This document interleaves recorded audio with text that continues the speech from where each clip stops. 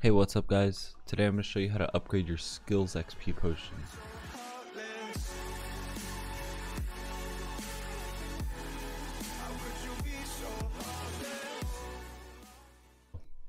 In the new update, the Jerry's Workshop came out, and with the gifts that come with it, it comes with these potions that give you more XP for your certain skills, and they come in levels 1, 2, and 3, but you usually get level 1.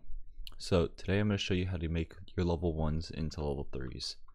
So you have your brewing stand, you have just normal level 1 potions. I brewed haste potions, and you put your level 1 potion into there, and this is farming boost XP level 1, and I'm just going to put this enchanted glowstone in, and since it thinks it's making these haste potions to level 3, it's also going to make this one, but usually if you just put it in by itself, it's not going to be able to work.